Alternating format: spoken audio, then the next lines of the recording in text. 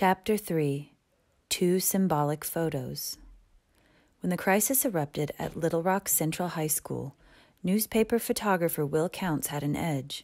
He was a hometown boy, born and raised in Arkansas. Even more important, he was a former Central High student. Only about a decade before, he discovered his passion for photography in the same school that was later surrounded by soldiers. Counts put both his passion and hometown knowledge to use September 4th, 1957. He knew the layout of the campus. That morning he dressed in an everyday plaid shirt for work. He planned to blend in with the crowd, unlike the suit-and-tie newsmen from the big cities. And unlike many of the photographers who hoped to take their time and get one perfect shot, Counts had a different strategy.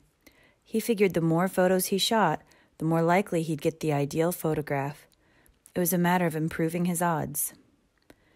Counts also used a small camera, one that didn't draw attention like the large professional cameras used by other photographers.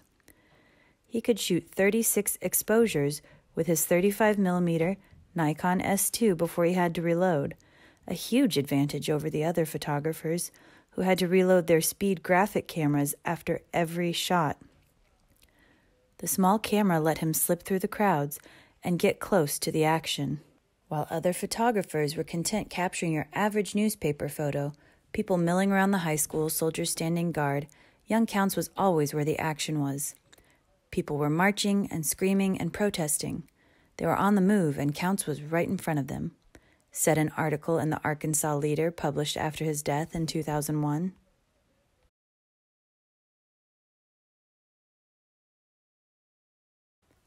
When the crowd of protesters confronted Elizabeth Eckford with threats and jeers, Counts was ready.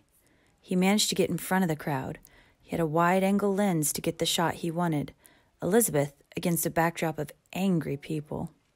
But the crowd kept pressing forward, making it difficult for Counts to get any pictures, let alone a good one.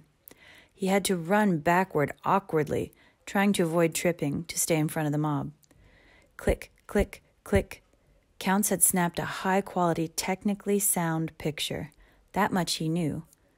But Counts had no idea that a single photograph would become a magnifying glass for race relations in the United States. For him, it was community journalism, even though it was a national story, said Jim Kelly, an Indiana University professor who knew Counts. He wasn't there as a stranger. I don't know that he knew those two women, but he knew the situation. He knew what it was like to go to a segregated school. The photo helped build his career. The Associated Press named it one of the top 100 photographs of the 20th century. Counts was nominated for a Pulitzer Prize, the highest award in American journalism, for photographs he took during the Central High conflict. Counts took another photo later that also made international news. L. Alex Wilson, an African-American journalist, was attacked outside Central High by a man wielding a brick. Counts snapped a photo, and the image of Wilson's beating is among those that prompted national leaders to take action. Years later, the photo was selected by Encyclopedia Britannica as one of the world's 50 most memorable photos of the preceding 50 years. Counts took a very different path with his photography after the conflict at Central High. After working as a photographer for the Associated Press, he joined the journalism faculty at Indiana University, where he earned a Ph.D. During his 32 years of teaching at Indiana, Counts said he used the Little Rock photos in just about every course. I always cited them as evidence of the power of the image to communicate the news. I've always believed that good news reporting, both pictures and words, did make a difference in Little Rock. Counts kept his students focused on the essentials of photojournalism, said Kelly. For you to do less than your best was a breach of the trust that subjects were placing in you, he said Counts told his students. It was always about journalism. We'd talk about cameras, lenses, and film, but it was primarily about getting the story right.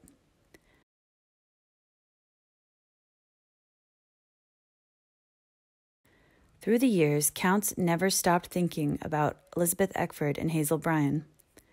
His most famous work would be the photos of the conflict in Little Rock, and of the reconciliation of the two women many years later. He documented their meeting in the book, A Life is More Than a Moment, The Desegregation of Little Rock Central High. On the 40th anniversary of the Little Rock crisis, a reconciliation celebration was planned to show the world that Little Rock's citizens had moved forward peacefully and had learned to cooperate and accept one another. President Bill Clinton would hold open the doors while 9 former students, now adults, entered Central High School.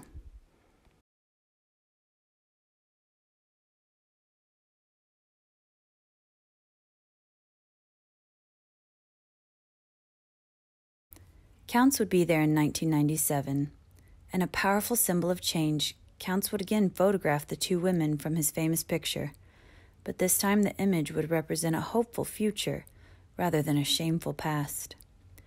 Counts did not know that 6 years after the conflict, Hazel Bryan Massery had called Elizabeth Eckford to apologize for her behavior. Hazel was afraid a single photograph had forever cast her as a hateful racist. She believed she had been too young in 1957 to truly have her own beliefs. In those difficult times, Hazel told people she had reflected the beliefs of her family, friends, and community.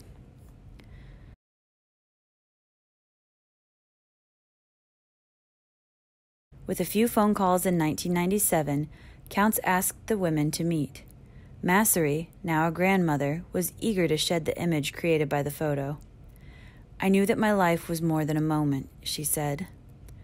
Counts was not sure Eckford would agree to the meeting. A shy child and a quiet woman, she had never embraced her role as the face of the civil rights movement.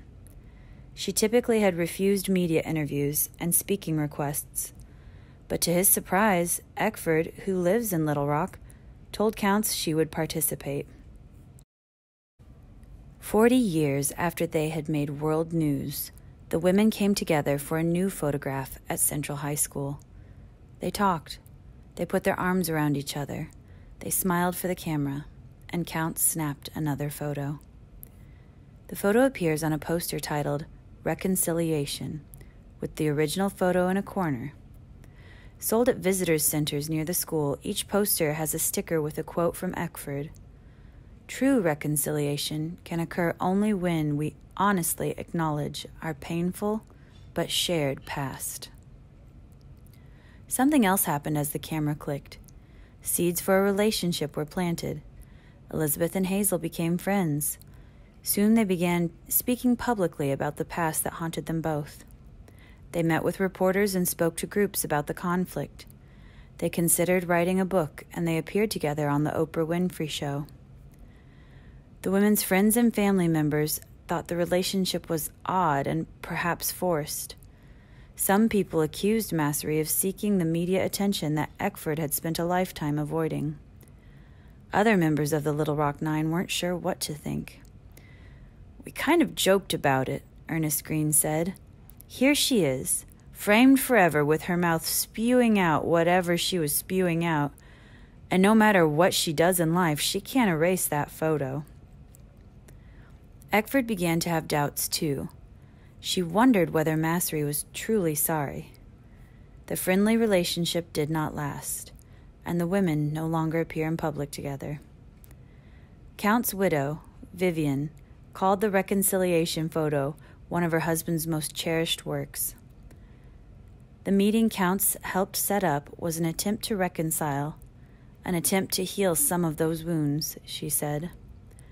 "I'm just glad he did not know how things have turned around and how the wounds have reopened for those two women."